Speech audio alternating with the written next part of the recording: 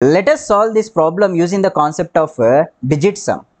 Digit sum is nothing but adding all the digits in a number and dividing it by 9 to get a remainder.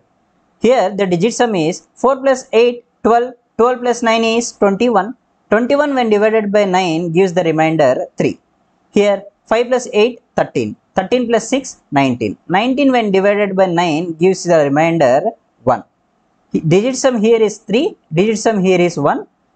Between the symbol is multiplication, so multiply them. So 3 into 1 is equal to 3 is the digit sum of the left hand side of the equation. Okay. Now calculate the digit sum for all these options. You will get option B as the answer. Why we are calculating the digit sum? Let me explain.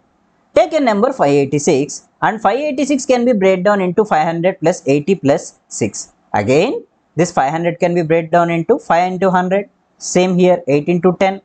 6. This 100 again can be break down into 99 plus 1. 10 can be break down into 9 plus 1. 6 as it is. And here see 5 into 99 plus 5 into 1. 8 into 9 plus 8 into 1. Here 6 as it is. Now look at carefully.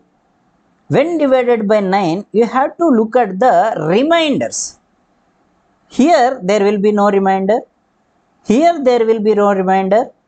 The reminders are just 5, 8 and 6 when divided by 9. So these are nothing but the digits of the original number, isn't it? What I am trying to tell is, if A is equal to B, if I divide A by 9 and B by 9, the remainder must be equal.